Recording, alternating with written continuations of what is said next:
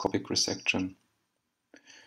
For better identification of the lesion, the lateral margins were marked with coagulation.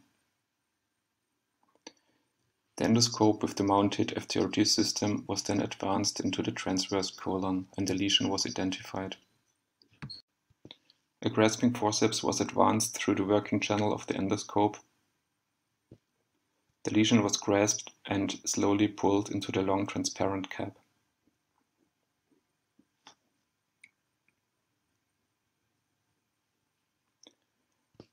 Having pulled the lateral margins of the lesion completely into the cap, the OTSC was deployed.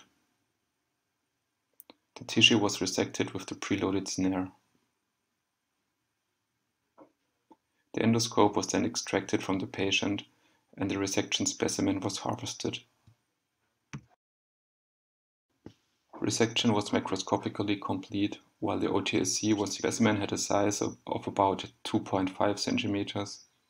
Histology confirmed complete lateral and deep resection.